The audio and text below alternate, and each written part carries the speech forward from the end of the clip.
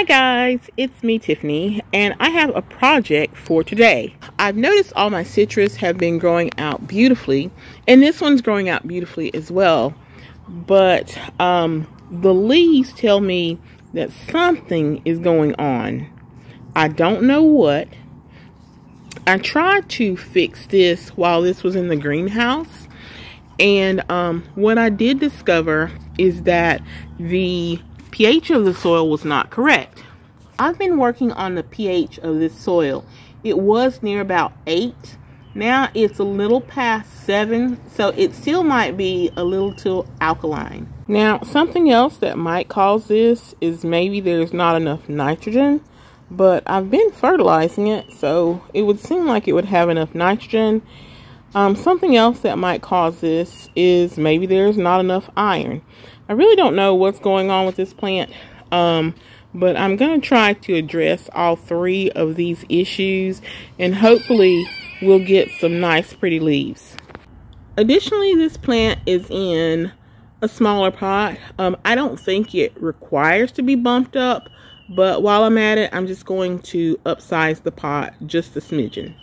First, I put some decent quality potting soil here. Next, I'm going to add some worm castings just to give it some nice biology and maybe a little bit of nitrogen. I would have liked to have added some perlite, but I don't have any. So I do have sand, and that is to help with drainage. Next, I'm going to add some soil acidifier. According to the directions, I need to add 1 tablespoon for each 4 inches of pot diameter. That pot is a 15-inch pot, so I need to add about 4 tablespoons. Next, I'm going to add some citrus mix. This is organic, although everything that I'm going to put in here is not going to be organic. One thing that I like about this is that this has micronutrients.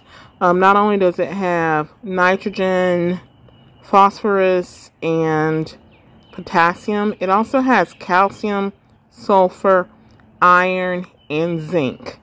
And iron might be something that I am missing. Next, I'm going to add some azomite. Azomite contains some of the trace minerals that may be missing. This is my non-organic input, Ironite Plus. And the reason why I'm putting this in there is, again, I might be lacking iron. Another reason is I do appreciate the fact that Ironite has trace minerals in there. So I'm going to put about 2 tablespoons of this in my mixture.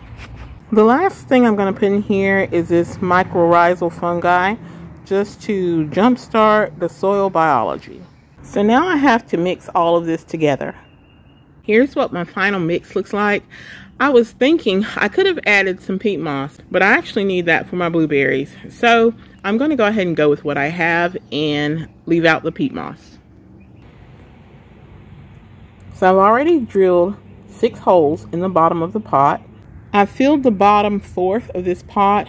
Now I'm going to go ahead and take the plant out and place it in the pot.